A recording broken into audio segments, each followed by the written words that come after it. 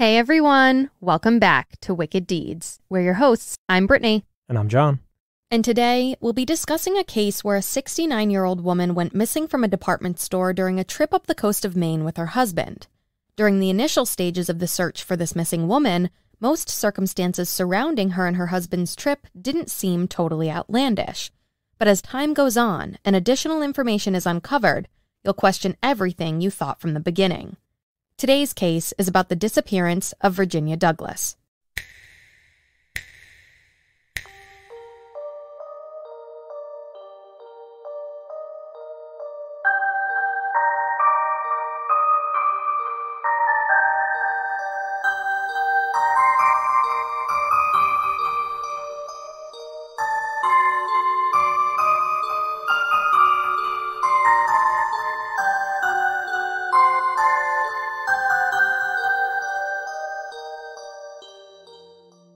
Virginia Douglas was born in Medford, Massachusetts in 1919.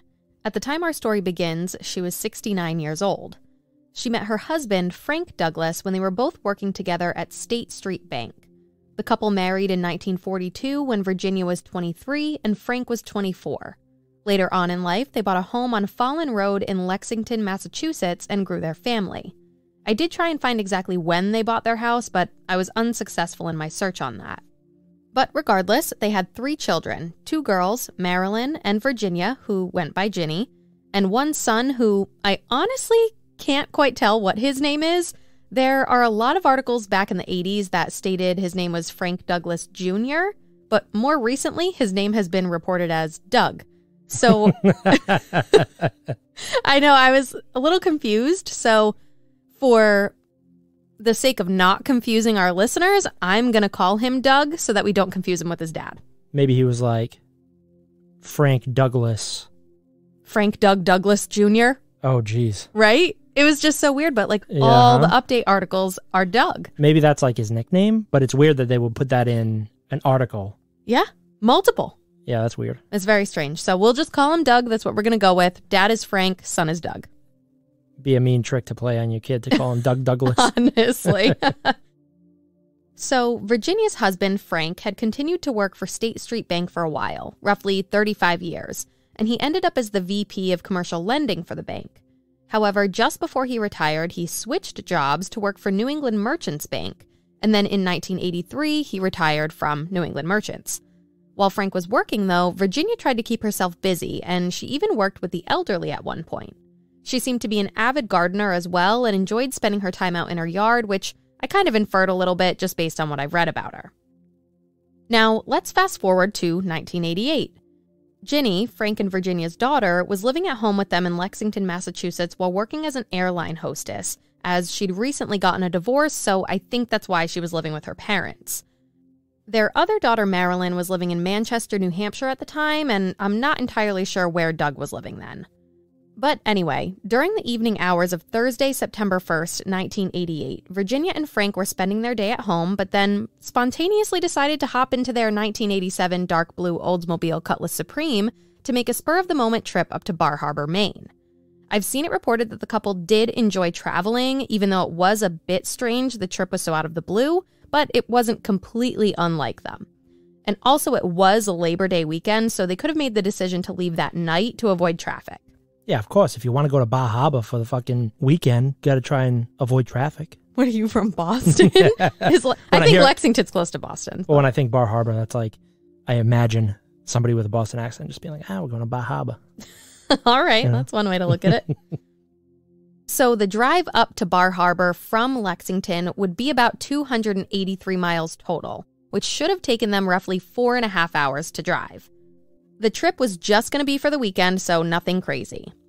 Now, that Thursday night, I believe they left in the early evening hours and drove about halfway to their destination, which was about 115 miles, and they stopped to stay the night at the South Portland Motor Inn to rest up and then finish the last leg of their trip the following morning. I'm already weirded out. Yeah, it's a little strange. It's a 4.5 hour drive. Yes, but they left 2 hours to take a nap? She was 69. He was 70. Maybe. I mean, if they left late at night. They left or early evening. Yeah, I've seen it anywhere between like 5 and 8 o'clock at night, so you never know. They probably wanted to sleep. Who leaves at their bedtime? Not me. Except for the other night when you made me leave at 10 o'clock at night. And it was a great night, wasn't it? Yeah, but it's not like me. Mm-hmm. All right, anyway.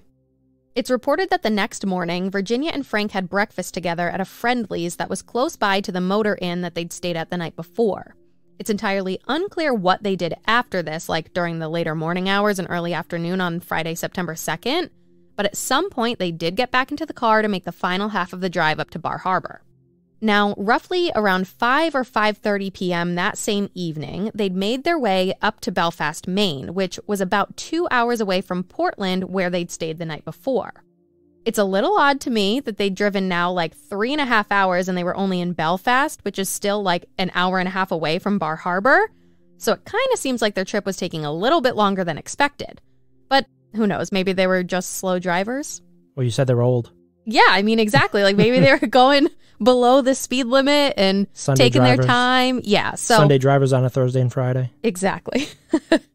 But regardless of all that, around this time, 5 or 5:30, Virginia had to use the restroom.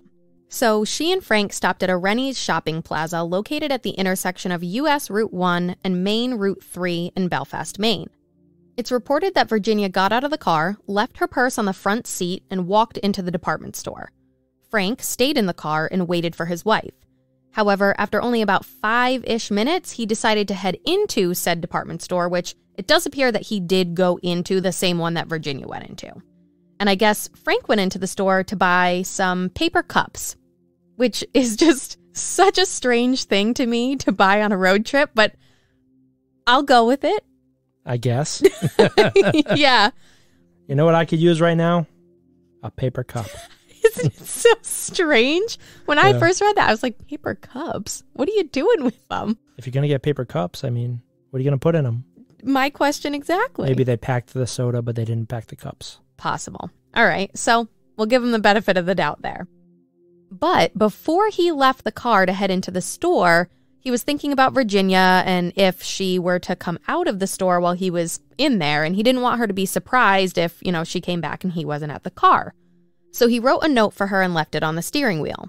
The note he left read as follows, quote, "Jin, use hide a key. I've gone to get some stuff in the big store," end quote. Use hide a key? So there must be like a key hidden somewhere on the car? Probably. And what makes me think like this is even weirder, like your wife just went in to go to the bathroom.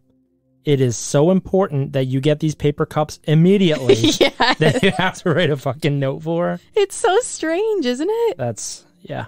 All right, we're off to a great start. Mm-hmm. So when Frank came out of the store after purchasing said paper cups, he noticed that Virginia still wasn't back from her restroom visit. Odd, but he stayed and waited for another 15 minutes and hoped she'd come out soon. But more and more time continued to pass, and Virginia still wasn't coming out of the department store. Frank was definitely worried at this point, and he headed back in to check on his wife. He searched the store and even asked employees to call for her over the loudspeaker, but nobody could locate Virginia Douglas. Finally, around 6:45 p.m., Frank reported his wife missing. And if you're anything like me, you're already curious as to why it may have taken him so long to call authorities. Spoiler alert, I don't have the answer, but I do think it's strange that she supposedly went into this store no later than 5:30 p.m., and at a minimum, an hour and 15 minutes went by before authorities were alerted of her disappearance. I mean, I think I've already tried giving him the benefit of the doubt a little bit with the paper cup situation, but let me give a little bit more benefit of the doubt here. Let's say he waited, it was 5 minutes, he went into the store, he got the paper cups, came back out, she wasn't there, waited another 15 minutes. All right, so he probably didn't go back into the store to search for his now missing wife until 6, right? Probably. Maybe he really thoroughly checked the store. Maybe the employees really tried to find her. Well, it's a shopping center, too. So yeah, maybe she went to another store. So I could see like an hour and a half he's looking around for her or whatever. Yeah, it just seemed like a little bit long. Like, I feel like, I don't know, if it were me, I would have felt like a little more worried a little sooner, but... Me too. I mean, if you had gone in to use the bathroom somewhere and you didn't come out for like 10, 15 minutes, I would have went in, I would have talked to the people that were working there, and would have been like, hey, did you see my wife come in? Did you see her leave with somebody? Or yeah. Whatever. So I could see why you think it's odd. Back in the day, we're talking 88. They're older. I guess. I mean, I don't know. I think it's just a little strange, the whole scenario. But I'm always the one who's like trying to figure out time frames and like, why does this seem so long? But I'm going to give him the benefit of the doubt. I am. Yeah, I think it's fair to give him the benefit of the doubt at this point. Mm-hmm. But it is weird. Like when you add in the whole paper cup situation and leaving the note, it's just not typical behavior. Yeah, agreed. But either way, authorities responded to the department store and were now working to locate the missing woman, who was described as 110 pounds, 5 feet 2 inches tall, with gray hair. It's also reported that Virginia was last seen wearing a dark blue skirt with a light blue top or blouse. Now, authorities were immediately all over the case, and at the same time, Frank was too, because he was rounding up as many family members and friends as he could to come up to Belfast to assist in the search for her. Which is hours away, though. Exactly, but he's calling people, and he's asking them to come up and help that weekend, so... Trying to show initiative to cover your tracks, Mr. Frank? Maybe, maybe not. Who knows? But like nowadays, you'd have a silver alert going out. Correct, yes. You don't have that stuff though back then. Nope, unfortunately not. So police were searching the area with cadaver dogs as well as aerial equipment, and they'd also made dozens of police departments, quote, up and down the New England coast, aware of Virginia's mysterious disappearance. Also, the area that everyone was searching seemed to be pretty heavily wooded, like behind the shopping plaza. So I think that's why they were like bringing in, you know, all this aerial equipment, and they had the dogs, and they were like, you know what, there's no way we can just like walk through a field arm in arm. It's like very heavily wooded. So. Yeah, hopefully, I mean, if they're bringing in the dogs and stuff, hopefully they went over to the car, here's her purse, take a sniff of that, and then try to kind of track her through just to get a rough idea of where she may have gone to. Exactly. So not only were authorities and their teams working to try and locate Virginia, but so was this new team that Frank had hired to assist in the search as well. At first glance, it certainly seems like Frank is sparing no expense or time or energy to try and find Virginia. And the searches of this area that took place as well between both his team and authorities spanned over 4 days. But even after both teams had exhausted their search efforts, specifically in that area, there was not one single sign of Virginia Douglas. So people that worked in the store, I'm sure they were interviewed. We're getting there. Okay. Yep. Now, simultaneously, as these searches of the woods were going on, authorities also reviewed the Douglases' Oldsmobile Cutlass that had been left in the Rennie's parking lot for days after Virginia had gone missing. Authorities did take some items from the vehicle, but they would not confirm what those were or why they were being taken, other than stating for the press, quote, "We took some items we want to examine," end quote. No shit. Shocker on that one, right? Right.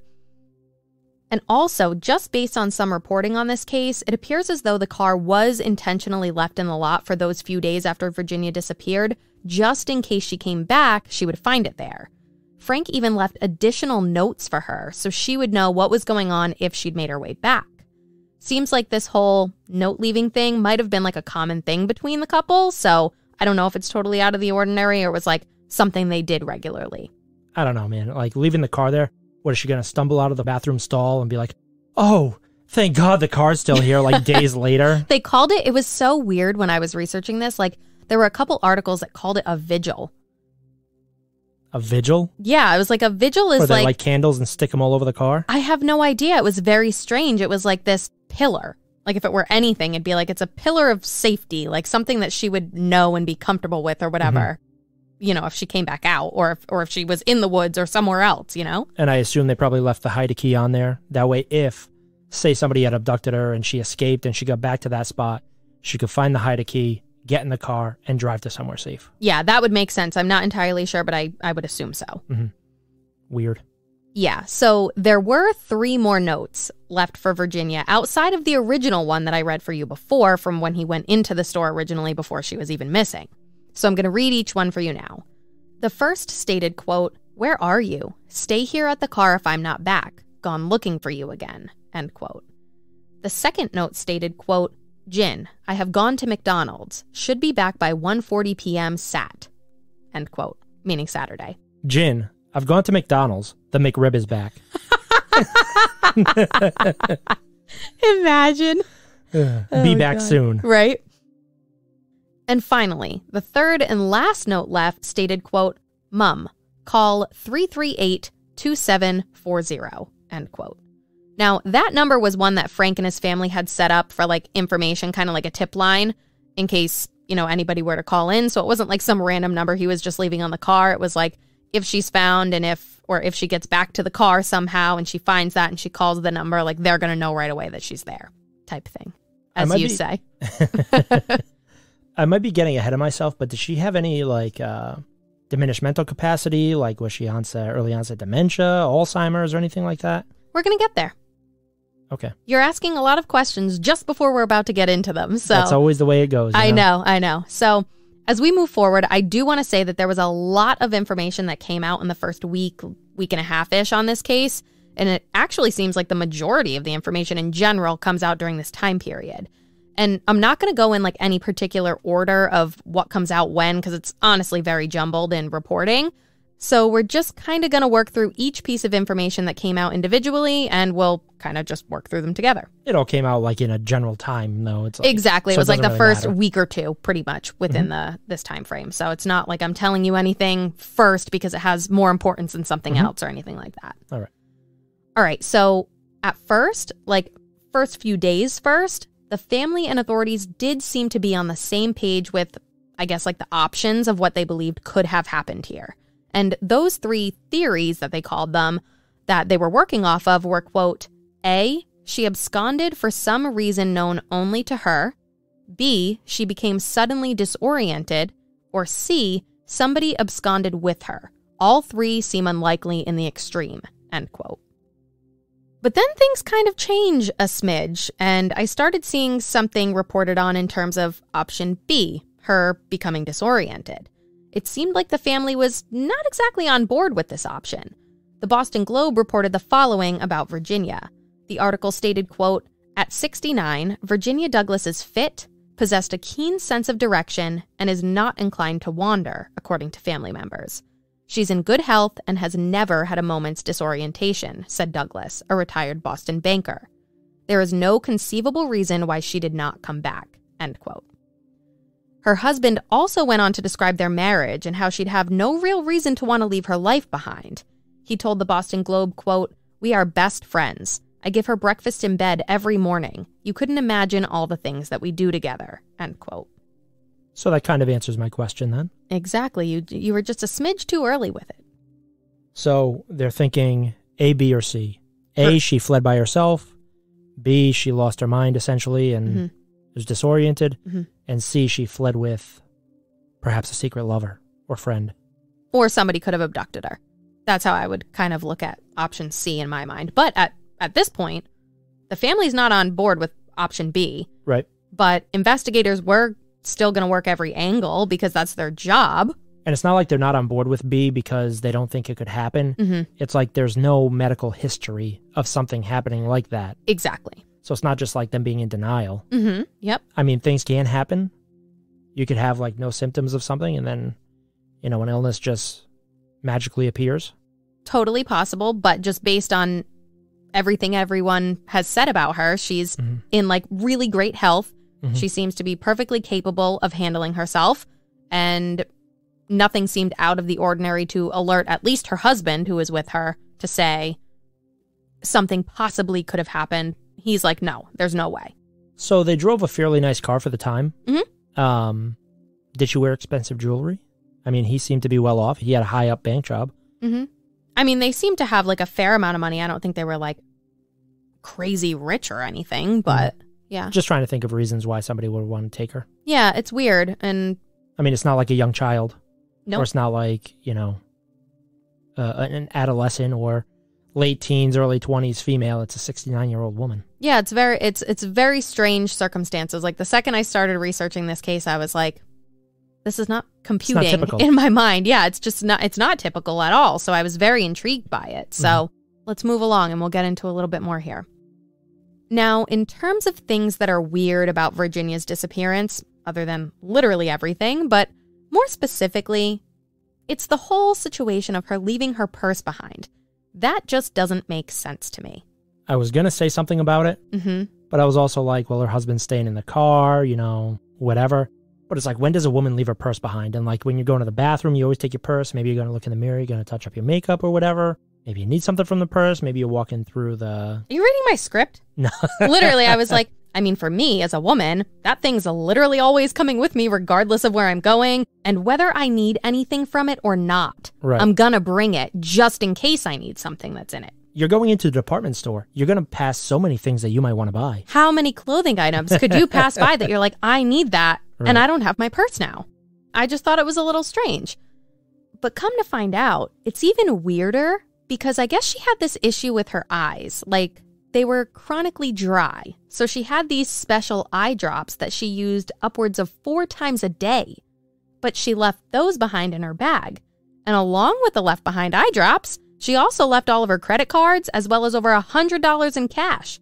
So all in all, just based on this piece of information, I think we can now go back to those 3 theories that authorities were talking about and rule out option A. Because why would she have absconded on her own without her personal belongings? I see where you're going. She wouldn't run away while leaving all this stuff in the car. She could have easily just taken her purse. Her husband would have thought nothing of it.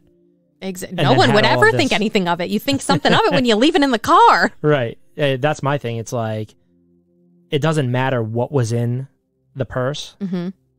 Like, that has no weight what was in the purse. Yeah. It's either she would take it or she wouldn't take it. It's like a security blanket. Right. I feel naked when I don't have it with me, and I'm sure everyone can agree, like, if you don't have your phone, you feel your weird. Your phone or your wallet or anything.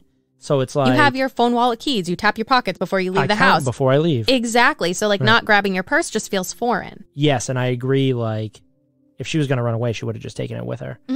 It was weird from the get-go, and I was very surprised that you didn't mention it, and I put it in there because this is exactly what happened. And I'm like, ooh, is he going to spoil it really early? Yeah. But I'm glad you didn't say anything about it now because, you know, this is the flow of the story. Right. But it helps aid in the storytelling of it, but it immediately triggered in my mind, like, thinking, why is she leaving her purse in the car? I think most people would think like that. Yeah.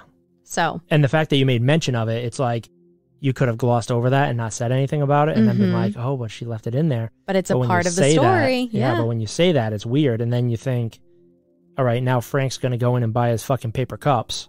Now her purse is left in the car? Unless he brought it in?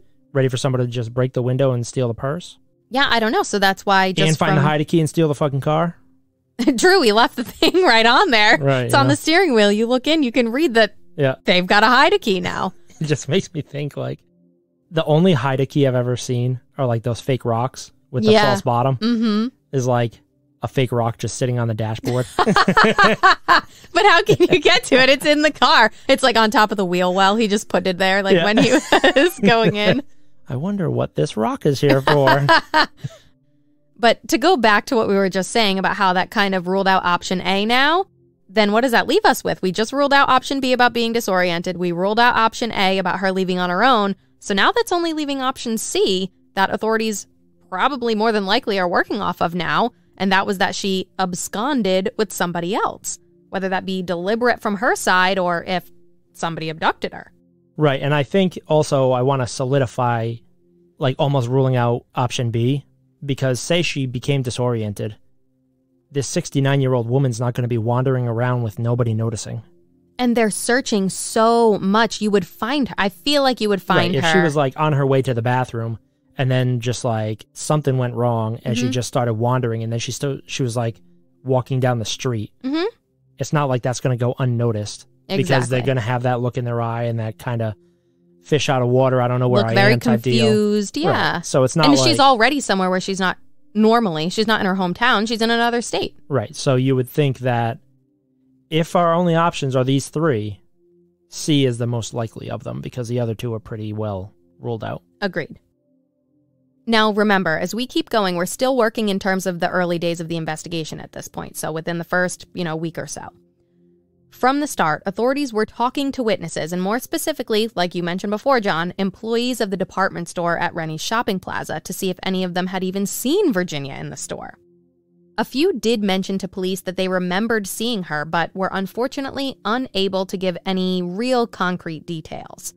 Another employee had even mentioned that they'd seen a woman matching Virginia's description walking west along Route 3, roughly 2 hours after she was said to be last seen in the store, which, remember, was reported at approximately 5:15.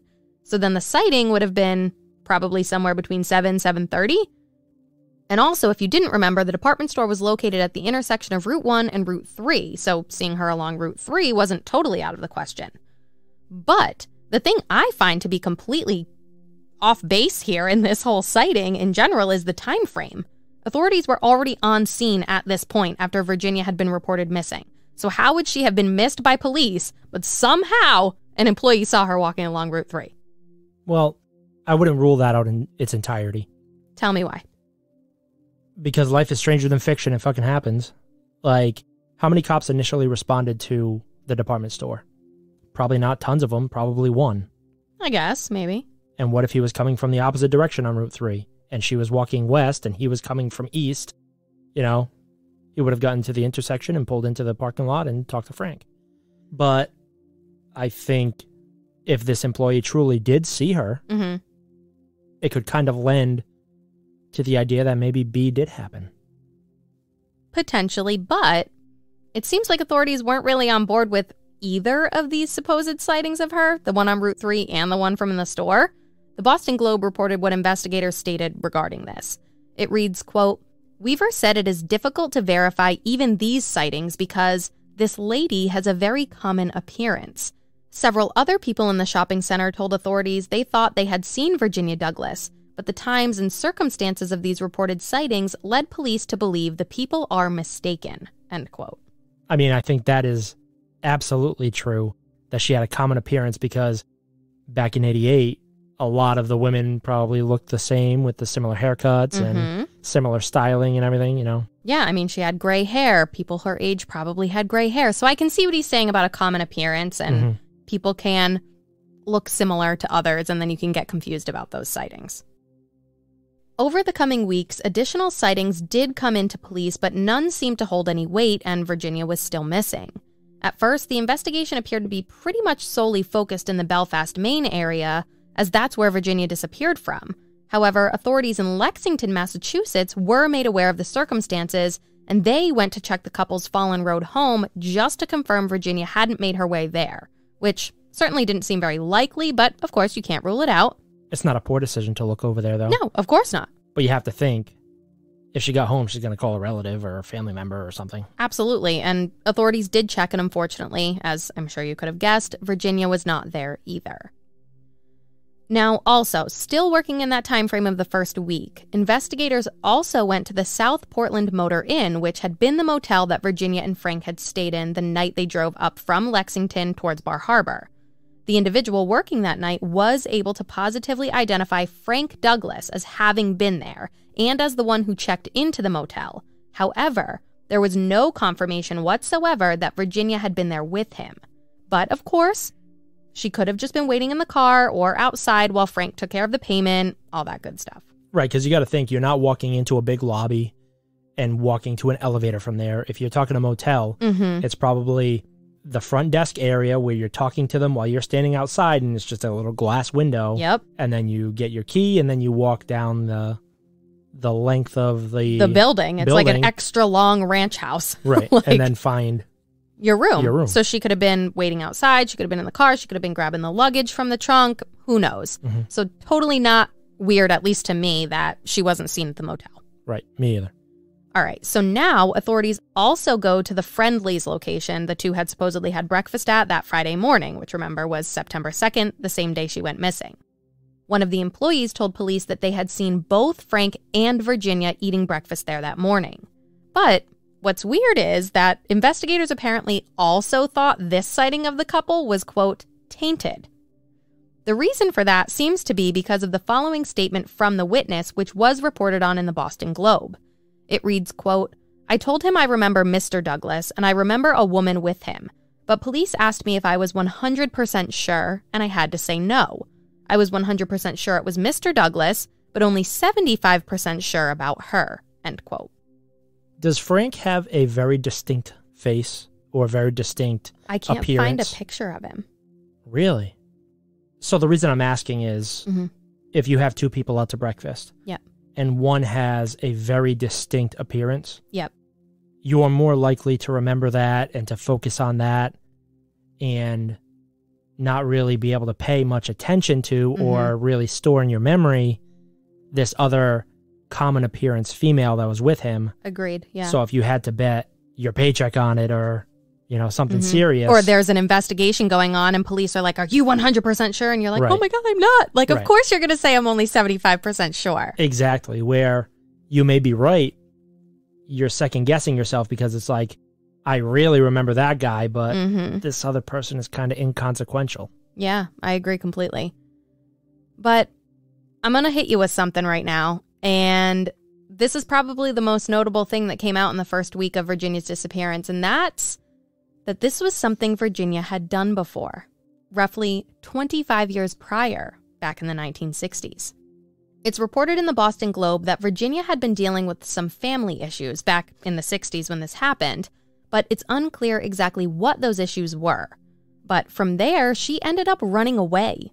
The article described the following, quote, "At a time when the family was having some problems, Douglas, now 69, left for several days and then returned home.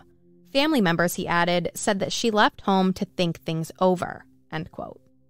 Now, it's been stated that Virginia had been gone during this time between a few days or even up to 2 weeks. There are many different articles that reported on this, but regardless of exactly how long it was still an extended amount of time, and it certainly made people question now if she was doing that again. Well, duh. I mean, if she's fucking ran away before. Yeah. But it seems as though the circumstances are different. I think that it is something to put in the back of your mind. I completely agree, because the next thing I was literally just about to say was like, the whole purse situation is the big red flag to me that makes me think there's no way. And if you're gonna, no way. Right, and if you're gonna run away, are you gonna do it when you're on your way to go spend the weekend at Bahaba to fucking... Well, yeah, that's what I'm saying. Like, you're not somewhere where you're comfortable, like where you know where you're going. Right, it and just you're doesn't make traveling sense. with your husband. It's like, no, you wait until like he's gone and then you pack your shit and you fucking leave. Yeah, every single circumstance that's led up to this point now in September of 1988, like these couple days, like the Thursday and Friday of them going on this trip, all this stuff, none of it. There's not one single bit of information that we have so far that could make me say, oh yeah, she probably just decided to up and leave. That's not even an option in my mind, honestly. I mean, you can't say that it's not even like a shred of an option because she has ran away before. Okay, well, maybe I'm just... Tiny shred. Tiny shred for you because you don't know the case. Okay, sure, but... So, you got to think, it like, if she's done this before, regardless of how small the possibility is, yeah, there is always that shred of a chance that she did it again. Do I think so? Absolutely not at this point. I think, without pointing a finger yet, Frank is very sus. I think that if you were trying to plan something to get rid of your wife or to, for whatever reason, whatever, nefarious reason you might want to insert into this, it's like you now have a wife where, we were best friends and painting this beautiful picture and now I'm retired and we just spend all this time together. I bring her breakfast in bed every day. And then... That's really putting a nice coating on things, ain't it? It puts a nice coating on things, but then she went into the bathroom where she left her purse. All these weird things that he's like leaving these notes and stuff, which whatever, if it's like a common occurrence, it is what it is. I mean, it's 88 and they were older. But to go in the fucking store while she's going to the bathroom to go get paper cups, like you can't come up with a better idea than that. I know, what a random thing to say, right? Right, it just seems very suspicious. And it seems like if she's done this before, it could be used to try and formulate an alibi. Like, I didn't have anything to do with this. She's done this before. Like, if anything, she may have ran away. That's a really good point. I didn't think about that. I'm not saying that that's what happened. Like, this is me talking to Frank. It's like, I think something bad happened to her and I really want to find her. But she has done this before. So it's like kind of building a shield up around Frank to say, hey, she went to the bathroom, I was going to go get these paper cups because we needed them for no reason at all. And you can't even think of a reason. There's no logical reason that comes to mind for that. No, it's like, whatever. But it's very strange. I don't think that she would have done this again, in this instance at least. Not under these circumstances. Yeah. She wouldn't have left her purse. If she would have taken her purse, maybe. It would have opened it up a little bit more for me. Agreed. So at this point, even with this new information being released to the public, the whole, her having left before type thing, the locals were still worried that Virginia had actually been abducted and that they had something to worry about. However, investigators wanted to shut that down right from the get-go and, quote, quell speculation that she may have been abducted, end quote. Authorities did go on to state publicly that there were no indications of foul play at this point in their investigation and that it was simply just considered that of a missing persons case. Well, I mean, from authority standpoint, it's like, how often does a nearly 70-year-old woman get abducted? Mm-hmm. And then when they're talking to the husband and they're gathering all this information and it seems strange, it doesn't even appear to be, an isolated incident from an outside entity. Mm-hmm. If something happened, it's on Virginia's terms or related to Frank. All right, well, pretty dang quickly, suspicions arose around the whole scenario. They arose pretty quick for us, but, everybody else is getting on board at this time. Well, I mean, did Frank go to breakfast with some other woman? Unclear. Is a question. It is a question that I would ask. Like, yeah, that was a question I had too, yeah. Right, like, was Virginia out of the picture way at the beginning of this? Potentially. So let's keep going. I think the whole reason why suspicions started to come up might have had to do with a particular comment that was made. And that comment was that authorities stated they were unsure if Virginia was ever actually in Belfast, Maine. Bingo. All right, so now, after this particular statement is made, authorities kind of switched gears in terms of those theories we were talking about before. We talked about A, B, and C and all that, but they discussed their new theories, and those are reported in the Boston Globe. The article reads as follows, quote, she may have left here for reasons we don't know on her own, or she may not have ever been here. We have no one telling us that they saw her who can positively identify her, end quote. And now, as we keep moving forward, this is where things start to get really weird. Weirder than they already are? Oh, yeah. So, as we talk about all these weird things, we do kind of have to back up a little bit in the timeline. I already told you about how Frank decided to go into the store to buy the paper cups that we are so honed in on. Did he have the paper cups? Unclear. Honestly, unclear. I really don't know. If I was a cop, I would say, where the fuck are the paper cups? Right, you went in for these, but right. Apparently, you had made a comment before, and it's so funny that you said this, that you said, he packed the soda, but he needed the cups. No. He also bought soda. In the store. He bought soda and paper cups. Interesting. And I was like, what are you going to just... Jin, fill me a cup of soda right now while I'm driving up to Bahaba. Like, what? It's just so random. I love that warm soda. Right? Isn't it just very strange? Like, why do you need paper cups and soda? At that time. Like... Exactly. It's so strange.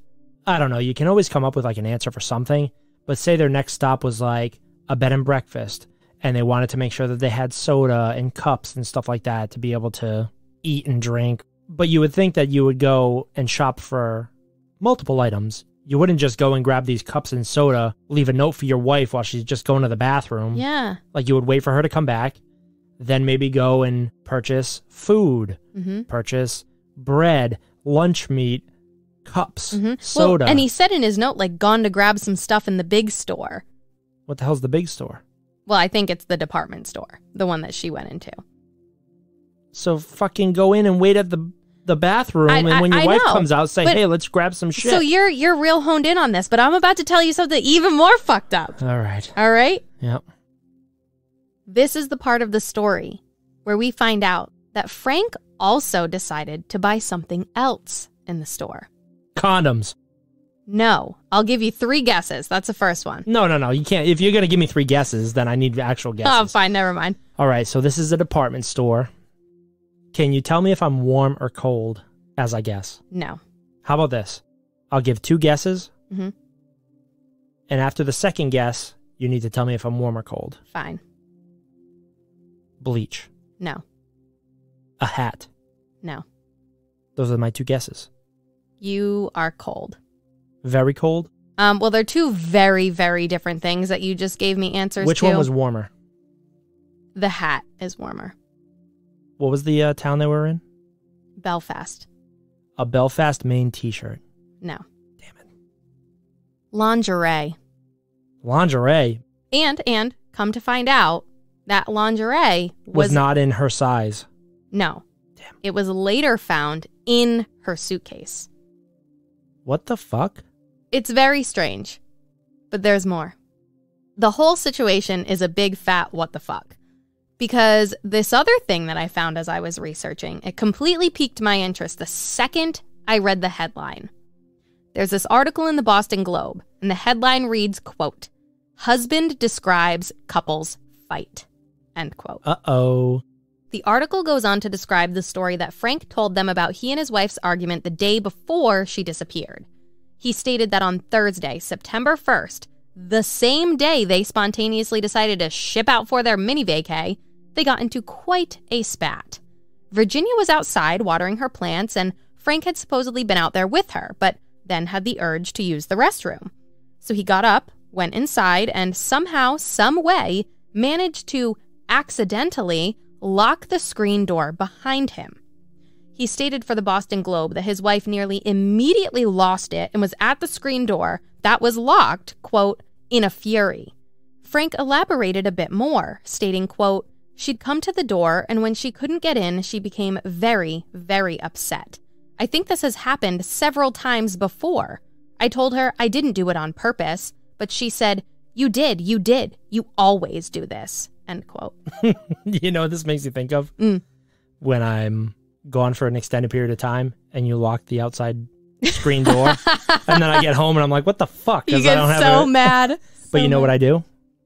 I go to the other door and I open that with the key. Exactly. But I think the thing that's weird here is... But I did have my keys on me. If she's out in the garden, she probably doesn't have her keys on her. How do you accidentally lock it, first of all? Unless it's a flimsy-ass lock. Second of all, how has this happened multiple times and it hasn't been an issue that you've rectified, Frank? Fix the door for your wife. Well, not all husbands are as, you know... Hire someone to fix the door for your wife. I mean, I don't think it's accidental. If he meant accidental, I would assume that it's like force of habit. I mean, maybe. I don't know. I just think it's like so strange. And then you have to think, so they get into this heated argument. She's upset. Clearly, this has happened before. She's been upset before. And then they're like, okay, let's go up to Bar Harbor. Love you. I know. Very weird. Why'd you lock me out again? Because I wanted you to be upset when I offered to go on vacation. Right? It's just so a very weird. strange thing. And there is nothing against Virginia here at all. This is Frank being weird. This is Frank's whole situation with like the way he's telling the press about this. And like, who knows if this fight even happened? Well, I mean, you can't hold any judgment against Virginia because she's not here to judge. And she's not here to tell her story. She's not here to tell her story, right? And you don't know what happened from her point of view. Mm-hmm. And like everything that Frank's telling you is fucking whack. His whole vibe is completely suspicious. He seems like a guy that's worked in the bank for too long and does not know how to commit a crime. Well, I mean... Oh, maybe money laundering, but not... It's terrible. But not, you know. Yeah. He doesn't know how to lie, apparently. Clearly not. But like I said before, things were getting weird and suspicions were beginning to rise, and even more interesting information continued to come out. More? There's more. Now, in the first few days, even the first week, really, after Virginia disappeared, Frank seemed awfully willing to speak to the press. Obviously, we've given all these previous quotes. And we know that he seemed pretty set before on the fact that they had a great relationship, that they were best friends, and there was no conceivable way she'd have run off. Yet he also kind of started to contradict himself after discussing this whole fight that they supposedly had, and now even more so with this statement. The Boston Globe reported on what Frank had to say about his wife's mental health. It reads, quote, "She has emotional swings that are very abrupt. It doesn't take her but a few minutes to go from being happy to being depressed, but within 15 minutes, she'll be in good spirits again," end quote. I don't know. It's, just keeps piling on here, right? From an investigative standpoint, I would have to have this guy in front of me and asking the questions, reading body language. For sure. Asking follow-up questions and leading questions to see what kind of answer I get, what kind of answer I want, and what kind of answer he gives. Yep. But it seems like he's just trying to paint the picture of she's done this before. She has mood swings. we had this fight. Maybe, you know, she was walking into the store and thought back on our fight, and then she's like, you know what, I'm out of here. I don't want to deal with this. It's like, it seems like he's trying to pile on against Virginia, as opposed to being like, no, like she would never do this, like this, that, and the other thing. Obviously, when you're talking to investigators, you want to give all the pertinent information, everything that you can, anything that could help. But it's like, do these little digs here and there really help with the investigation? Did he have something to do with it? Maybe against him, Right. So something I wanted to mention too, because I keep saying like all of this is happening so early on in the investigation, and you have to really think about that. And that's why I'm trying to like, you know, really send it home for you, is like within the first couple days, he's literally within 4 days, they searched the wooded area for 4 days. He's got this search party. He's calling family up there. He's got a tip line. He's got all this stuff. But then within the latter half of that week, he's now saying, oh, well, she was mentally unwell. She did this before. We got in this big fight. Like, how can you just snap so fast from, oh my God, my missing wife, I need to spare no expense, no time, get everyone I possibly can here, to then completely flip your switch? What happened? Well, who asked him something that set him off to now be like, now I gotta change my story around here and I gotta fix this? Well, somebody that may not know or may not have a great plan put forward on how to do this may not understand the relative time from somebody looking at this from the outside perspective. Yeah. When you say, you know, when you've been out there for 4 days looking for someone and you haven't come up with anything, and then you're constantly being talked to by police and investigators and this, that, and the other, time gets away from you, and whatever plan you may have had to set forward or whatever expectations you may have had kind of are fleeting. Agreed. And who knows, it's like eventually any of your protective walls for yourself will start to fall after a certain amount of time. And when you're really embroiled in this for so long, it's like, you know, the floodgates open and you just start giving all the information, even if you maybe not had set out wanting to. Yeah, I see what you're saying.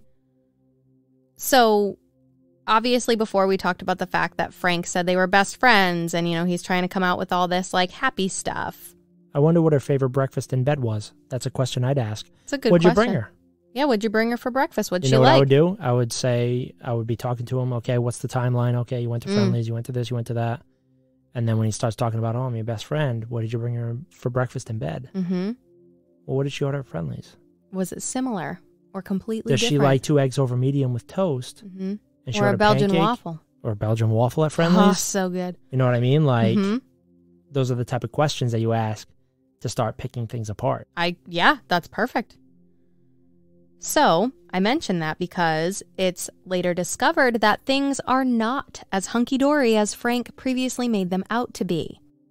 Friends believed the couple had a relatively normal marriage. However, family mentioned how unpleasant Frank was to be around, and that he became, quote, critical of Virginia, and because he filled all his time with extracurricular activities that did not include Virginia, she seemed to be awfully lonely. Doesn't seem like he would come forward saying, let's take the weekend to travel up to Bar Harbor. No, it does not seem that way. It seems like they would never go on vacation together. He would say, hey, I have a meeting with someone. I mean, it seems like he was retired at this point, but... Yeah, they were. Oh, I'm going to so-and-so with my buddy. Well, it was like Mike. Golf or maybe pickleball or like all these things. It's like, oh, I'm going to go hang out with my buddy Jack. We're going to go do whatever. Like, you know. Not even that nicely. It would be like. No, it'd be Joe Schmo. That's who he'd go play pickleball with. I'm leaving for the weekend. Oh, where are you going? None of your business. That type of thing, you know. Yeah, but then people also did say, though, that they did travel together. I had mentioned that before. It wasn't totally out of the ordinary for this spontaneous trip, even though it was a little weird. It wasn't like, oh my God, this is so strange. But who knows if it was like something that Virginia really wanted to do. And after he spent the last month golfing and playing pickleball and doing all these other things, maybe he was finally like, fine, we'll go on a trip. And then they usually had like a last minute trip. Yeah, this is just totally I'll go up there me. with you. Yeah, I'll go up there with you, but then I'll do my own thing when I'm up there. Yeah, I mean, it could be anything. So I just think, like, we have to look at all sides of it. Like, sure, maybe he didn't ever want to take trips with her, but also you have to look at it as they still did travel, but why? Right, and you're kind of looking at it from, like, the statements from what you would assume are unbiased witnesses to their yes, to everyday their life. relationship, exactly. Right. And if they're saying, things didn't seem that great and, he always talked down to her and it was just like not a good thing. Like if he's talking down to her publicly, what do you think it is behind At closed home, doors? exactly. Yeah. So. Yep. All right. So now as we move on in the story, we had roughly gotten to about the first week and a half, max 2 weeks into the investigation. And we've kind of pretty much exhausted everything that had come out in that time frame. So now we're going to fast forward a bit, this time to October of 1988. So only about, a month at max 2 months from when she went missing. Now, I hadn't really discussed much in terms of the kids and their assistance with searching for their missing mother. But during the first few days, they definitely were helping with the searches. They were up in Belfast. They had checked the house in Lexington because, remember, Ginny lived there at the time. So they were all very involved in the search for their mother. And they're all adults. Correct. But by October, the two daughters, Marilyn and Ginny, were pretty dang certain that their mother was dead, not just missing. They had even recently started searching more rural areas in Maine, and they were searching specifically for their mother's body. They did not expect to find her alive at this point. Also, the reason for these additional searches was because they desperately wanted to give their mother a proper burial. So, even though authorities' investigation had kind of petered out, the girls weren't giving up hope. They told the Boston Globe, quote, "We know that our mother is not alive and that she is not going to be found," end quote. I wonder if they gave any insight into why they believe she was dead. Let's keep going. Even though Marilyn and Ginny were sure their mother was deceased, Frank and I'm pretty sure, not 100% positive, but I do believe their son, Doug, believed that Virginia was still alive. So, daughters are on one side of things, dad and son are another side. So it kind of seems it's like 2 against 2 here and what they think happened. Sure, you think like a family dynamic. You have 3 women, 2 men. You'd assume the men would usually band together. Definitely in 88. Maybe not so much today, but... Yeah, you never know. I mean, if you had to flip a coin and say, what do you think happened? It's like, I think it's fair to assume that men might side one way, women the other. See, I would think that the men would think she's dead. And that the women would have more hope. Well, that's why I want to know, why do the daughters think that she's dead? Is it because of related to Frank Sr.? Because if that's the case, and that's what they're going with, and Doug always went with his dad, that's why he would be like, no, she's still alive, because he doesn't want to believe that his dad had something to do with his mother's death, because he's always banded together with his dad. Yeah, I totally see what you're saying. But then, by November of 1988, so now like 2-3 months after she'd gone missing, the division between the daughters and the dad and son was very obvious. You see, the daughters had set up a memorial for Virginia to take place in November and to kind of serve as like their remembrance of their mother since they couldn't have a funeral. However, both Frank and Doug were not attending. And also by this time, Frank didn't want to talk to the press anymore. Apparently he said all he needed to in the first couple weeks. But now at this point, I feel like it couldn't get weirder, but it does. So, first of all, literally within days of her mother going missing, Ginny had actually moved out of the home she shared with her parents to move in with her sister instead. And remember, Marilyn was living in Manchester, New Hampshire at the time. That's a little under an hour drive from Lexington. Now, I don't know exactly where Ginny worked, like what airline or what airport. I would assume probably Boston Logan, but either way, seems like she might have been extending her commute a bit by moving out, so what could be the reason? I would assume that she no longer felt safe with just her father in the home. I can see why you're saying that, but we really don't find out just yet. But we do find out. Well, sort of. Over the coming months, comments were made to the press that seemed to shine a light on what might have prompted the decision for her to move out. Now, the daughters told reporters that they believed their mother was murdered and that they knew who did it, but couldn't say anything about who they thought was responsible because of, quote, legal reasons, end quote. Because of legal reasons? Correct. Authorities, of course, had covered their butts and said that there was no indication still that Virginia had been murdered. But literally within days of Virginia going missing, Ginny had been at their home in Lexington and she'd found a note from her father. That note stated, quote, "We're taking an impromptu trip up the Maine coast," end quote. But not only did she find that, she found something else very, very suspicious. Also, don't forget, authorities had gone to the house at one point to check to see if Virginia was there, but it seems as though there wasn't like a full-blown search at that point until a few days later, and it seems as though this search was prompted after Ginny found whatever it is that she found and called police, and then subsequently moved out. So I'm not going to keep you in the dark any longer about what Ginny found. There were two things that seemed to have prompted her to call. One was blood found on the bedroom carpet. Totally unclear how much, but it's still blood on the carpet. And then the second was a tuft of hair found in one of the door jambs. What the fuck? During one of the initial searches of the home, which there were at least two, so I don't know if that includes like that first like initial just checking to see if she was there or if there were two other ones after that, but a piece of carpet was taken from the home. And I can bet you that carpet was most likely taken from the bedroom. And I will say, though, what's weird is that at that point when those searches took place, Frank Douglas was cooperating. And I guess he even gave authorities permission to search the property based on the Boston Globe's reporting on the fact that the search was done without a warrant. Interesting.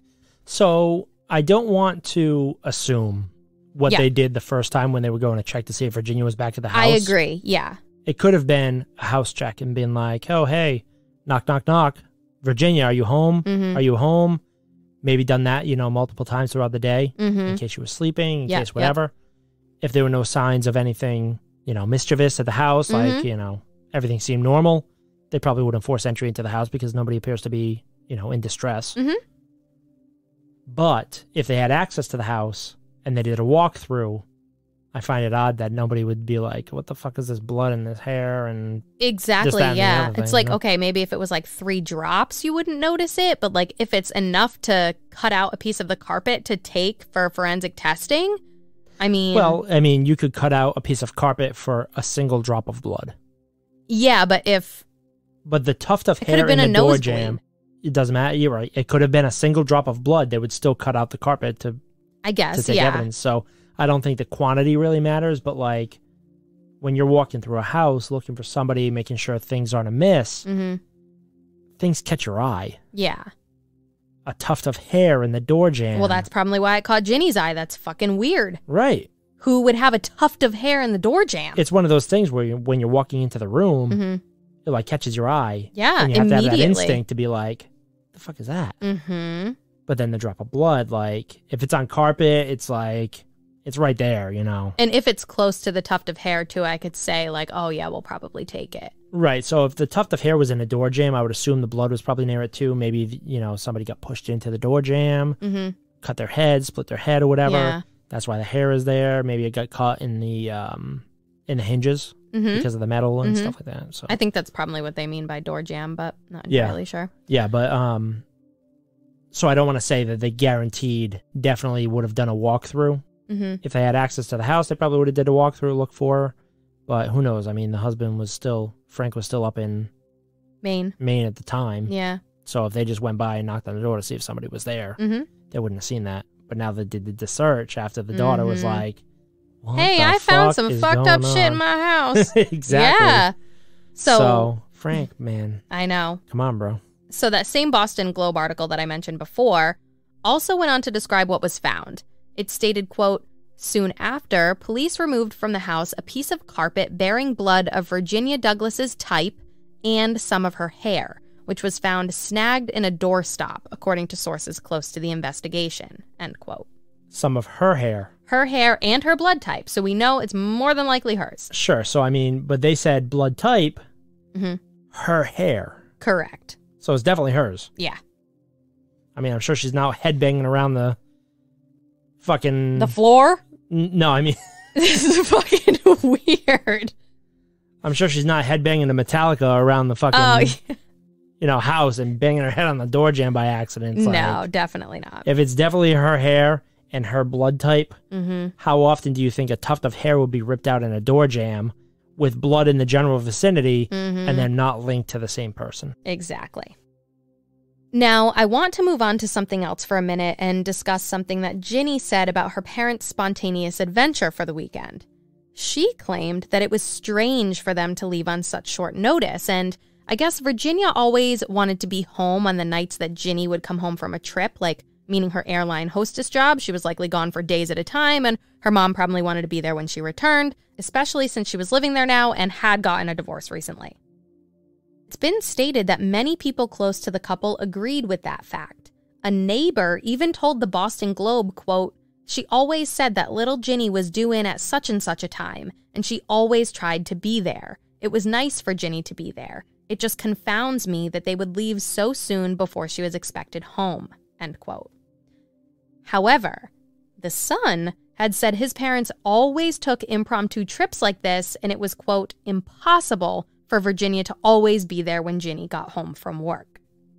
That's Doug siding with Frank Sr., and that is Ginny being truthful, essentially, in my opinion. Like, if, let's assume that what these other people had witnessed in regards to Frank Sr. and Virginia's marriage, like, it's not that great, it's kind of rocky, he's always kind of down on her type shit. Yep. Do you not think that she would be so excited for her daughter to come home and stay with them? It's like her only reprieve from her poor relationship with her husband. Yeah, she must have been thrilled to have her back. I mean, come on, look at your mom. She would be like, "Come home, I'm so happy." Right. It's like, it's one of those things where it's like, she would probably tell Frank, "No, I don't want to go because Ginny's coming home." Because when you're a retiree, what does it matter when you go on vacation? Doesn't. It doesn't. And it's an impromptu thing. It's not something that, like, you know, you paid for plane tickets and you can't cancel because you'll be out hundreds of dollars. So why that night? There's a reason there. There's gotta be. And I'm going back to Doug or Frank Jr. or whatever, siding with his dad. And Ginny being truthful about how her mother always wanted to be there when she came home. It's like, you know, when you're an empty nester, it's like you almost feel a sense of loss. Obviously, we're not that, but from anecdotal conversations I've had with other people, it's like once your kids leave the house, it's like it's empty. So of course she would be excited when her daughter would be coming home, and she would probably plan her vacations around when her daughter was traveling. Absolutely. If she knew she was coming back that night, I mean, come on. Right. She'd be there. Yeah. So anyway, to go back to the house in Lexington, Ginny said it looked very peculiar when she had gotten there after she'd returned from her trip. So I think this was kind of in the in-between of like finding the suspicious stuff and calling the police, but she wouldn't go into too many specifics, but just said it, quote, "looked as though they left in a hurry," end quote. And according to the Charlie Project's write-up on the case, the fridge was full and all the blinds were still open. So it seemed as though this could have been like an abrupt departure just based on what we know so far. I can't even go to bed without the blinds being closed. Truly. Any people in this world who leave their blinds open and just let anybody out in the world stare into your house in the dark, you are fucking nuts. You got to change your ways. I cannot get behind that. You could be my best friend in the world, and if you do that, I'm going to think you're a weirdo. And you got to change your ways. You got to change your ways. And lock your doors and lock your windows. We talk about the locking of the windows. Feel like we haven't said it a lot recently. Just going to throw it in here for good measure. Lock the doors. And lock the windows. All right, so I've given you a lot of weird stuff, right? So are we going to get not weird stuff now? Oh, no, we're going to get weirder. So, earlier we discussed the department store, the weirdness of Frank buying the cups, and the even more weirdness of Frank buying the lingerie. But we didn't really go too much into the specifics there. So I want to go back a little bit because later on in reporting on this case, some things regarding where the couple stopped and what happened during that time frame of Virginia going missing is revealed. So, first of all, authorities were curious as to why the Douglases had stopped at this Rennie's shopping plaza in the first place. I guess there was a McDonald's location that would have been either more convenient to stop at or maybe easier to get to. I don't know the specifics of why the McDonald's would have been the better choice, but that's what's been stated. But either way, when asked about this, Frank and his son had said that Virginia specifically liked to use department store restrooms. Okay. I mean, I was ready to say something at the beginning when you talked about McDonald's. Sure, whatever. I mean, if you have a particular affinity for fucking department store bathrooms, it's one thing, but... That you don't bring your purse into? Fuck off. Yeah. Like, come on. Like, you're like, I want the good lighting so I can touch up my face. Like, get out of here. Otherwise, I'd go to the McDonald's. But, like, come on. But also, you got to think, Frank went to McDonald's. Correct. He did the next day, yeah. So it's like, if Frank was a big fucking McDonald's guy and he didn't like his wife to begin with because it seemed like they had a rocky relationship from the outside looking in, he would have been like, we're not stopping at there. We're going to McDonald's because I want my McRib. Their fries are delicious. And back then they were fried in beef tallow and now they're fried in vegetable soybean oils. oil. Did they even have a McRib back in 88? I don't know. Imagine we're just going off about McRibs. It came out in 89. Right. Shit. All right. Now we're at the thing that stopped me in my tracks when I was researching this case. You weren't stopped prior to this? No. I was, but not like this. I audibly gasped, squinted my eyes, and leaned in closer to my laptop screen to reread this again because it is so mind-boggling to me. And again, it has to do with the lingerie purchase. Or shall I say, purchases. Because I guess there were two. The Boston Globe reported, quote, Doug Douglas said that his father often bought lingerie as gifts for his wife and daughter Ginny. End quote. What the fuck? Wait. It continues with a statement Doug made. It reads, quote, It sounds unusual, but given his past history, I can understand. Who knows what we would do under the same circumstances? He said to me he was absolutely devastated, panicked, and for a little straw of hope, he bought lingerie to say she was coming back. End quote. What the actual fuck is going on with this guy? Who buys lingerie for their daughter? Isn't this so strange? But wait, hold on. Before you even say anything else, because this, first of all, this is the most fucking ridiculous thing I've ever heard in my life. But, of course, the daughters denied that Frank ever bought them underwear, and they certainly seemed suspicious about this whole thing. Is Doug all right? I don't know, but what's even funnier, and I don't want this to seem like it's funny because it's really not, but the next line in this article reads, quote, the Douglas daughters who say their father never bought panties for them or their mother, end quote. And I was just like, what the? Oh my God. This is like profanity filled because you just can't not say what the fuck. Honestly. Because it does not make sense. This is a horrible, horrible way to try and cover up something. If that's what you're doing, holy shit, you did not plan. Seriously, I mean, I have questions about Doug's mental capacity. I have questions like, if I had daughters, the only thing I'd be buying them, like, lingerie related would be a chastity belt. And I'd have the key and say, if somebody wants to get in this, you gotta come fucking see this guy. Talk to me, you're gonna have to date her for a real long time and then ask my permission. I might not even give it to you. That is insane. What do you see what I mean? Where I said, like, as a woman, what was going through your head when you saw that a father allegedly bought lingerie for a daughter? Couple things. So first is, abso-fucking-lutely not. Second is, I remember even as a kid, like when you would get like underwear for Christmas and your parents would sign it, it would always just be signed from mom. Because it's fucking weird. Your dad does not buy you underwear, even if they're like day of the week underwear when you're 7. So you mean Santa never signed your underwear? No. From Santa, here's the lingerie. No. So I think about it that way. And it's like, at least in my family dynamic, it was like, it was just signed mom. Or, it was like, it wasn't from dad. That was a weird thing. Yeah, so it's like, just... Never mind, just like I just said, like day of the week underwear. Like when you're little, you wear like, oh, these are my Monday underwear, yay. But it's like, you're buying lingerie for your daughter? That's so weird. No. It's a sexual thing. Exactly. It's a provocative thing. It's a very weird. Like the only circumstance that's okay would be if it's like a mother-in-law giving it to a daughter-in-law at a bridal shower. Right. Like that's like, oh, you're marrying my son. Like this is what it is. Whatever. Right. Like it's kind of a cutesy, fun, like little winky thing. Whatever. Sure. That's a mother-in-law, daughter-in-law relationship. assuming you I'm hopefully going to have a take care good of your one. grandkids eventually. Type Yeah, thing. exactly. But like, if the father-in-law did that, you'd be like, that is fucking creepy. Like, he'd give it to you when you open it. He like winks at you. Yeah, it's like, I'm not marrying into this family. Like, that's weird. I'm never talking to you again, sir. Exactly. So Stay it's away like from me. just the fact that it's the dad claiming that he bought this for the daughter before, like even whatever. It also Even if it's says coming from Doug, this is coming from Doug though. Yes, because Frank stopped speaking to the press. So you would assume that this is just my opinion on it, and I could be way off base because I haven't talked to these people firsthand. Of course. But it seems like Doug is being coached by Frank Sr.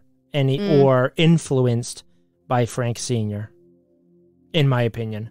And why would he come out with the statement that his dad has done this before, purchasing lingerie for, a child? Essentially, yes. Not like child by like age, his but child, yes. his child, even though she's an adult. But also, No. I think we're kind of glossing over the fact that he is using the excuse of, I went in and bought the lingerie as like this symbol of hope that she's going to come back to me. What Where a did she fucking go? shitty excuse. Come back to you. Where did she go? Because he bought the lingerie before she was reported missing. I know, but think about it. I bought this lingerie. They're not divorced. They're not separated. They're going on fucking vacation together. Why would I have to buy you lingerie hoping that you would come back to me? We're fucking on vacation together. She was obviously not there. I think that's what we're getting at. I get that. That's what I'm trying to emphasize is she went to the bathroom. He went into the department store. He bought his cups. He bought his soda. He bought lingerie. Wait. I think you're missing a piece. He went back to the car after the first time, remember? He waited for 15 more minutes, and then he went back in. Oh, so he bought the lingerie after. Yes, when he was like, hey, call for my wife over the loudspeaker. I don't know where she is. I'm worried. And Okay. that's when he bought it. So she must have some mental connection to the cash register to say, Frank Sr. just bought lingerie. Come back to the car, honey. Exactly. Like, this makes no sense. How would she know that you bought the lingerie? Why would she come back because you bought lingerie if she ran away in the first place? Like, this guy is nuts. So my question is, why not just like buy a candle and be like, oh, we're religious. I lit a candle like as a beacon of hope that my wife would come back to me. I was so upset. Like, that's a better excuse. Like, why am I coming up with better excuses than this fucking guy? Yeah, I mean, we never do cases like this. This is the weirdest, most bizarre case that you have put in front of me in 42 episodes, 43 now. Yeah, Like, you think?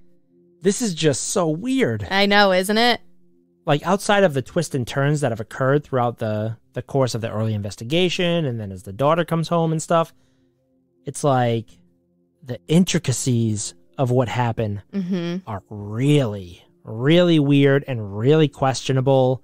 And then you think about, like, the allegiances of Doug with his dad, and, like, why is Doug saying that this happened before, while Ginny's like, what the fuck? And she calls the cops, and she says that the hair's there. It's like, she noticed that something was off from the get-go, and then you have Doug essentially seeming like he's just a puppet for his dad. Yeah? It is a wild and weird case. I completely agree, but I'm just going to keep adding some more on. All right, I might as well just keep piling it on. So there's another thing that's discovered around the same time, and that's that Frank didn't call Ginny the night that Virginia went missing to let her know what had happened. Literally the fact that her mother was missing. And Ginny came home that night, so all he had to do was call the house. Correct. And get this, you already just gave the answer. But in the articles that reported on this, supposedly Frank gave the excuse of, oh, I don't know where Ginny was that weekend. And Ginny was like, no, you totally knew where I was. I was coming home. Right? We specifically discussed this. Like, Right. You knew where I was going to be. So then you might say, well, why didn't he call Marilyn? Well, apparently, he and Marilyn had been estranged for some time. It was reported that they hadn't spoken since the early 80s. I wonder why they were estranged. I mean, it's really hard to say. And I mean, just looking at it right now, it's like, You have some people, like friends and stuff, saying, oh, Frank seemed really upset about his missing wife. We saw that he was putting in all this effort in the beginning, but now you're hearing these things come out from the daughters, and you're even hearing these things come out that Frank's saying. So it's like you're seeing two different sides of it, and it's like, how do you decipher what's true, what's not? Like, oh my God, I feel like my brain's on fire.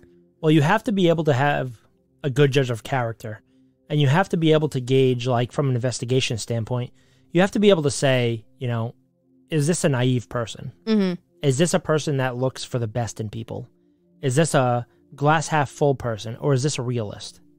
Because when you have, you know, friends and family or friends coming forward and being like, oh yeah, this is great, yet you have more intimate members of the family being like, shit was not good, like, you know, he was critical of her stuff. He didn't involve her in the things that he did, and you have to be able to rule out, or at least differentiate between the harder, more concrete, more realistic facts that are given from some people, or statements that are given from some people, versus the ones that are just like, oh yeah, they seemed wonderful and no problems whatsoever.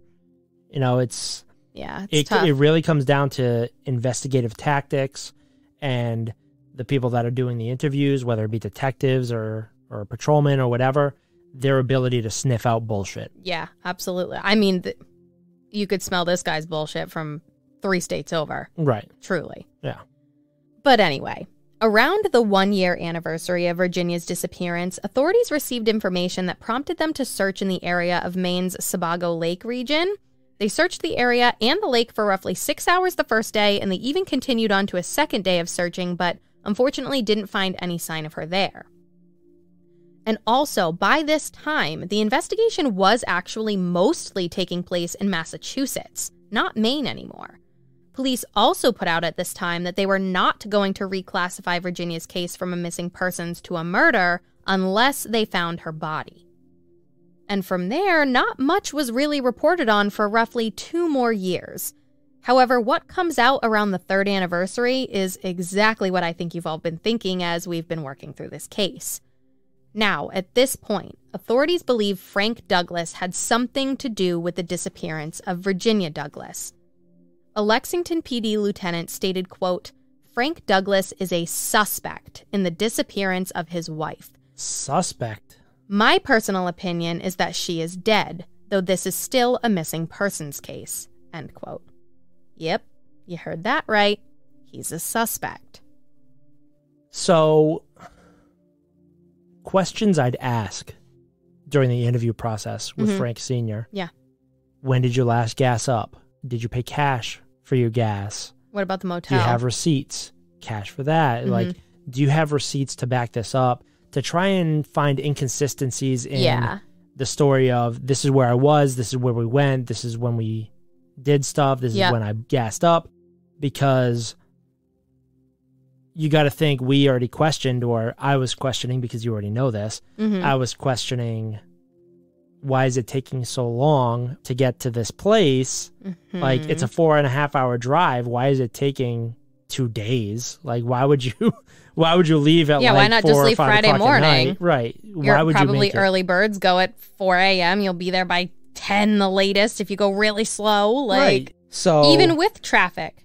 So the questions that I'd be looking to answer are, amount of gas used, if you have receipts for where you bought gas, really trying to put a, not necessarily timeline, but more of a map of like where this guy's actually saying that he went. Yeah, because he's giving this story. He's saying, I started here, I ended up here with my wife, then we were here together, blah, blah, blah, blah, blah. But it's like, people can say whatever they want to say. Right, but there are a lot of little pieces that people don't think about that you can start to pick apart. And then when you're asking them questions that they didn't anticipate or that they didn't plan for, they get worried. Yeah, and I feel like a lot of times when people get themselves into situations like this, whether it was on purpose or not, they're making it way more complicated. And they're like creating this story for themselves that they're never going to be able to remember. And the authorities will find a hole. Do not tell authorities what you think they want to hear. Tell them what you know to be factually true. Yep. So, now that authorities had officially named Frank specifically as a suspect, it appears as though the daughters were able to speak out. Ha ha ha ha. I want to know what they have to say. Oh, I'll tell you. You could kind of tell before that they believed it might have been their dad that was involved, but here's the new comment. Quote, "No one believes the death of Ginny Douglas was planned. Rather, most people think what happened was an accident. When he realized what he had done, he panicked, carelessly disposed of the body, and concocted a ridiculous story that fooled no one. Not the police, family and friends, not even total strangers." End quote. Well, it seemed to have convinced some people that were like, oh, they had a great life together. But again, I say a lot of people are naive. I completely agree. You and I, not so much. I completely agree with that as well. But I will say, Frank's son at this point was still completely on his side, and it really seems as though this whole tragedy had totally divided the family in half. But yet, more and more years would go by with no reports in the news about Virginia Douglas until the 10th anniversary, so that would be 1998. The current chief at the time, who was actually a sergeant back when Virginia went missing, told the Bangor Daily News that he felt some of Frank's story about what had happened was, quote, troubling. He also talked about something that completely stunned me, because I think this brings the idea of Frank maybe having killed his wife and then concocting this story make even more sense and seem likely. And again, of course, it goes back to the lingerie.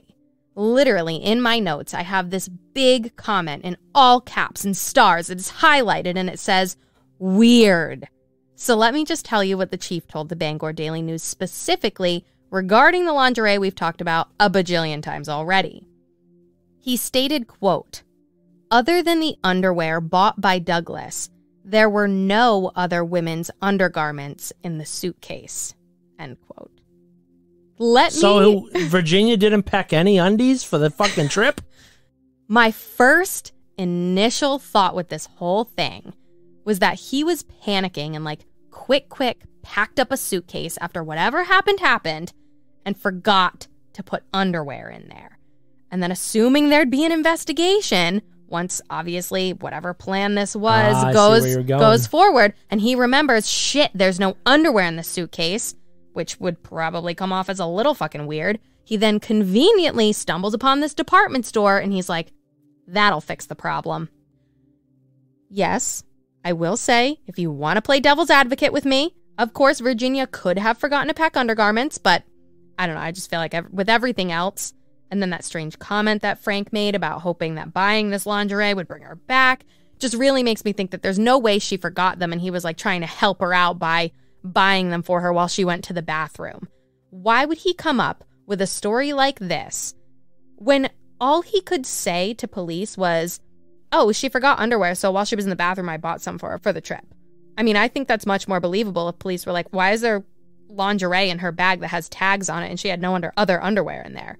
He could just say, oh, well, she asked me like while she was going to the bathroom if I could just grab, some underwear for her. No, if she was going to the bathroom, she would have taken her purse, and if she needed underwear, she would have bought her own fucking underwear. I completely agree with that, but I'm just saying, if anybody wants to try and play devil's advocate with me, then that's my response to you, but I still think it's a bunch of bullshit. Yes, I will say, we have been on several vacations since we started dating and have since been married. Mm-hmm.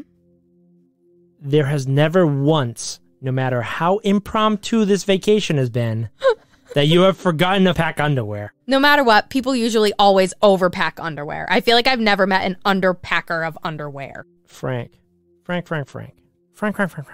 Yeah, but... Bro, come on. Even with all of these suspicions, even with Frank being named a freaking suspect, nothing else comes out, like, at all. There's barely any recent reporting on this case. It just kind of went stale. I don't know, authorities must not have had what they needed to charge him. I mean, I don't think there are really any other options here, right? I guess. I mean, what physical evidence do you have? You don't have a body. You don't have really anything. I mean, I don't know. Because you know that if he called the police from that department store, she was probably never there. So what are you going to find up there? Nothing.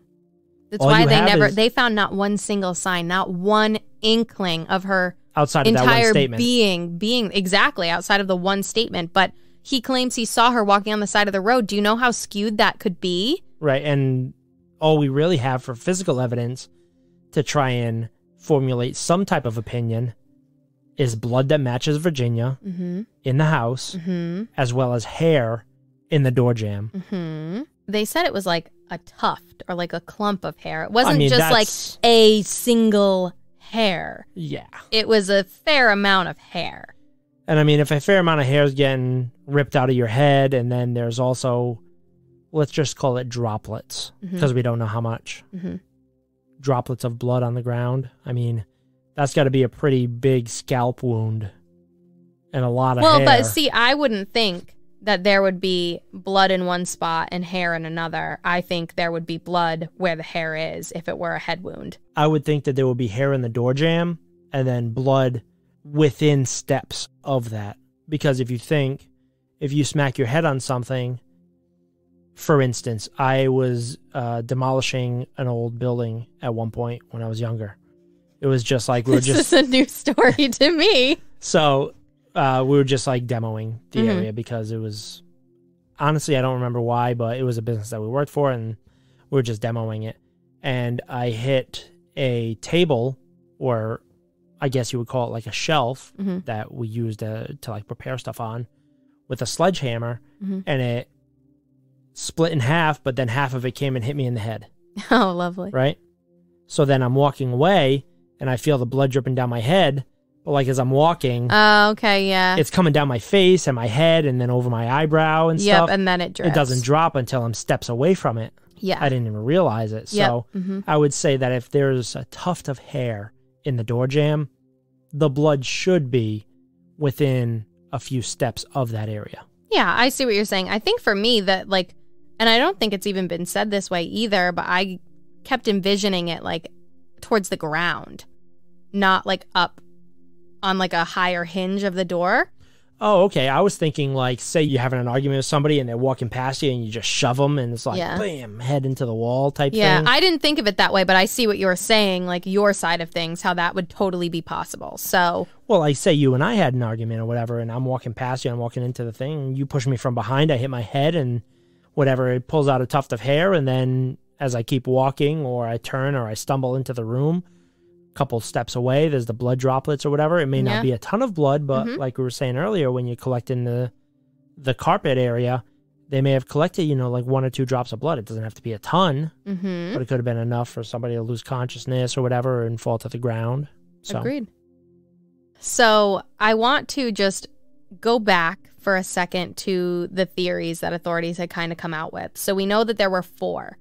The first was the possibility of Virginia running off, which I think we have already completely debunked to say it's not possible, not in my opinion anyway. The biggest reason is the purse for me. Yeah, I would agree with the purse. Like, it wouldn't be out of the ordinary for her to take the purse into the department store while she's going to the bathroom. So that's a flag there. But also, I don't think that even if she had ran away in the past before, this would have been the appropriate time to do so, or the most opportune time to do so. I agree completely. So then option 2, she got disoriented and was lost. But I think that's doubtful just based on what family and friends have said, the fact that she was of sound mind and body, and just also knowing that she had run away before, but she did so purposefully. Right. And I think if you were looking at the original 3 scenarios or theories, this is the one that's always going to be in limbo, because mental health is always, up in the air. Yeah. Things can always happen. Is this likely? Very, very, very unlikely. Not showing any signs previously, not having multiple sightings. Sure, you have one person saying, oh, I saw her walking on Route 3, but she has, a pretty common appearance, so it's like she could have been confused for somebody else. So I think option B or theory B is pretty easy to be like at least dismissive of. Yeah, I agree. Then there was option C, which was the fact that she, how they put it, was absconded with someone else. So whether she ran away with somebody or she was abducted. I would see it more along the lines of her maybe being abducted. I don't know. It doesn't seem like she had any other life Or, like, why would she meet someone in Bar Harbor? That's weird. But then I think, like, why did no one hear a scream? Where could she have been abducted from? It's Friday night on Labor Day weekend at a shopping mall or a shopping plaza. There's probably a lot of people around. How is any of that even remotely possible? Like you said, there was no screaming. There was no disturbance created by anything going on in the area. Exactly. So I would say that C, absconding with someone else, is absolutely the most outlandish of the three. Agreed. I would say, honestly, B would be the most likely, followed by A. Just because you can't, like... Right, because you can't grasp, like, when that type of stuff happens to somebody. And then A, but she ain't gonna do it because she left her fucking purse there. She would have taken her fucking money. She would have taken her credit card. She would have taken her eye drops. She would have taken all that stuff with her if she planned to run. And then C is just like, no, she was probably never there. Well, then that just leaves the last theory. That she was never in Belfast, Maine to begin with. Which is the conclusion that I've come to based on the information you've provided. I thought that shit was weird from the get-go with Virginia just running to the bathroom in a department store, but then Frank can't wait like another 5 minutes for her to come back, so he's got to write a note for her so he can go buy fucking soda and paper cups. On their road trip, like, I mean, it's like, just wait till she comes back out, or get out of the car, lock it up, wait outside the door. When she comes out, say, hey, I wanted to grab some stuff. It's just like, from the get-go, this has been odd. But as things have progressed and got worse and worse, and the statements from, Ginny and the statements from Doug being so contradictory to each other, how can you come to the conclusion that anything else happened to her outside of, what Frank, Ginny said. Right.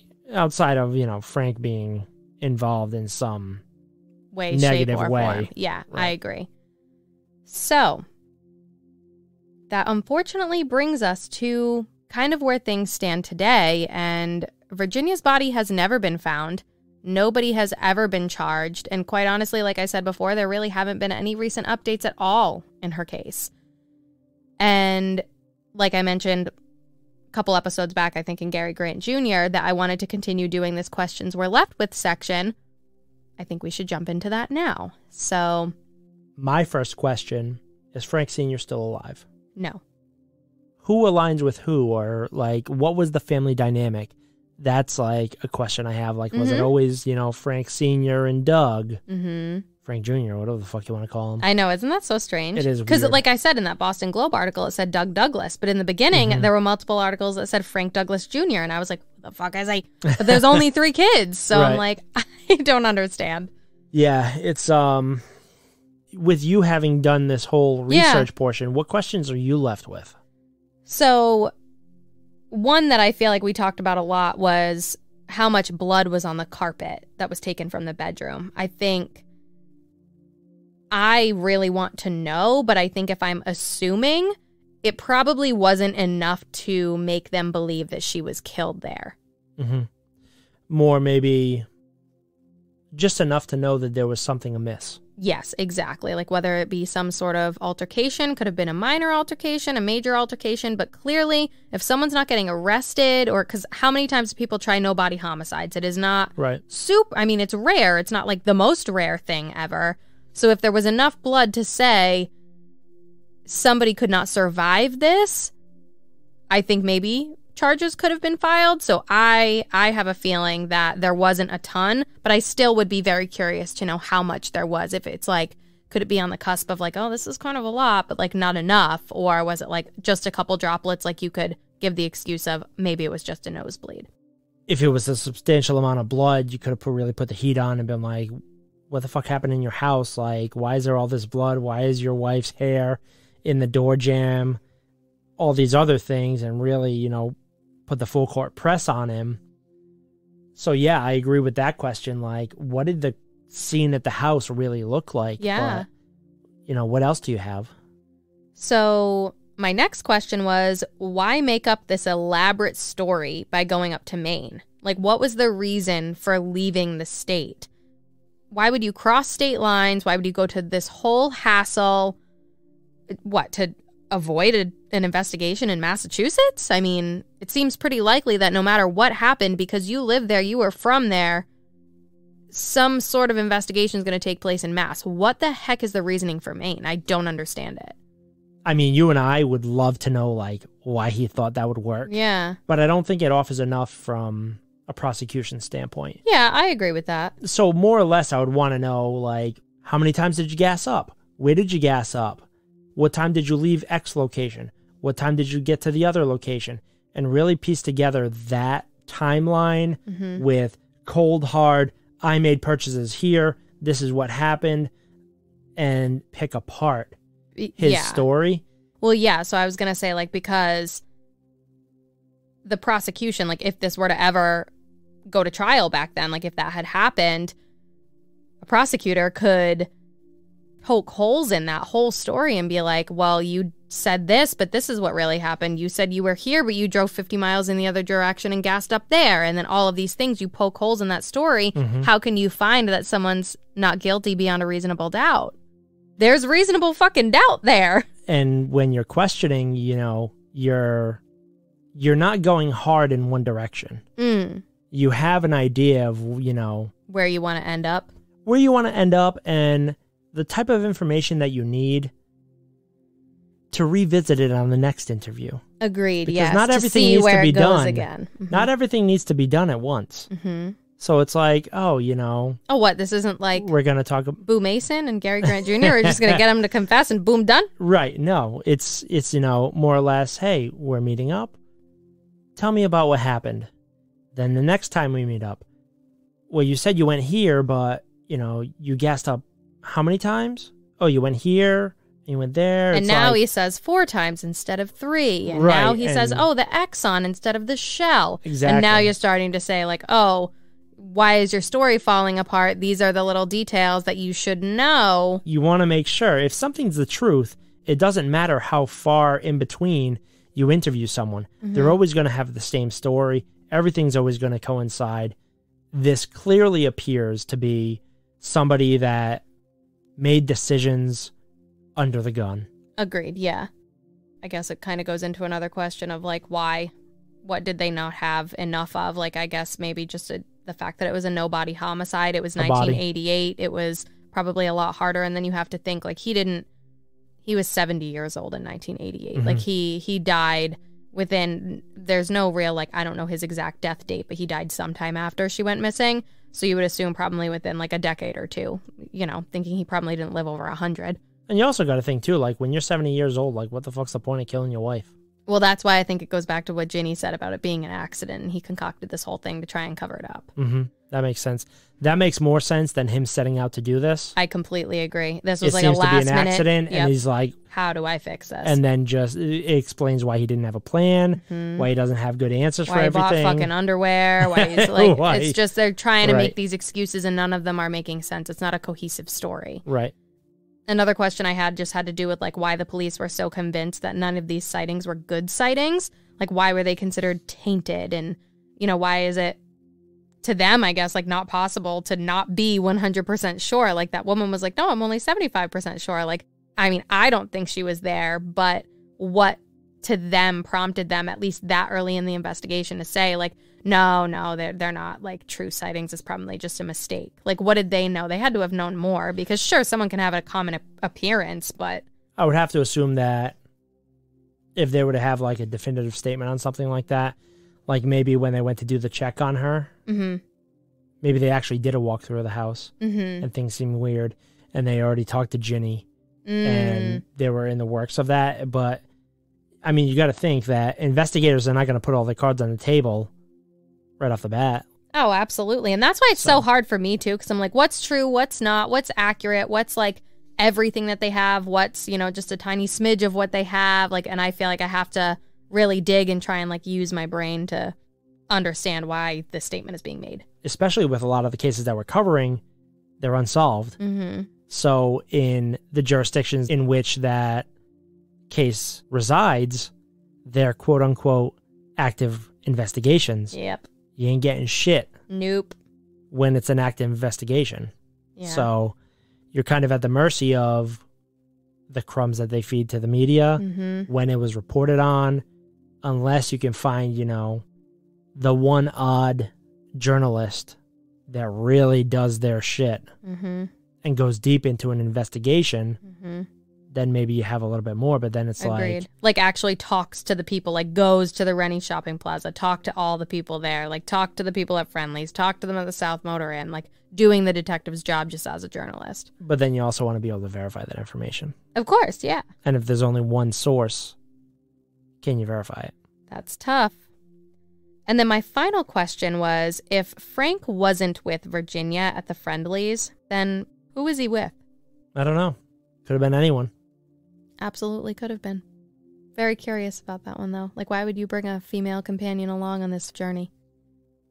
Or was it really Virginia? Have we misconstrued the whole thing the whole time? I mean, could it have been Virginia? Probably say doubtfully. I don't know. I mean, it could have been anyone, but I just think it's an interesting question to ask, to say, how could someone be 75% sure it was his wife? In general, she's at least 25% sure. Well, she's 100% sure he's with somebody. Unclear exactly who that person was that he was with.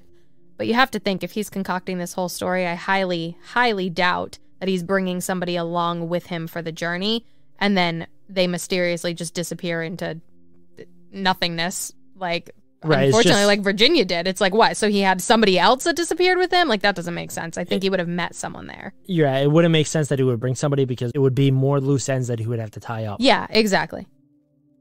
There are just so many questions left unanswered, and sadly, like I said before, there have been no recent updates on the investigation into Virginia's disappearance.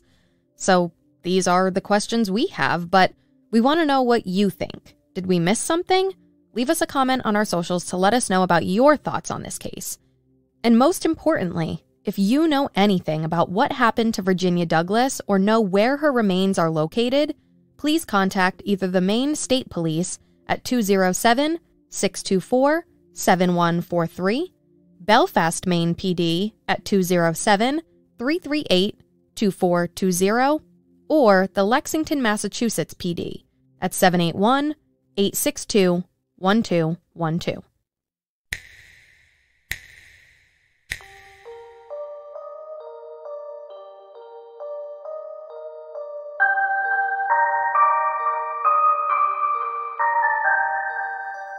Thank you all so much for tuning in every week. We're so happy to have you here. Make sure to leave us a 5-star review before you go and follow us on our socials.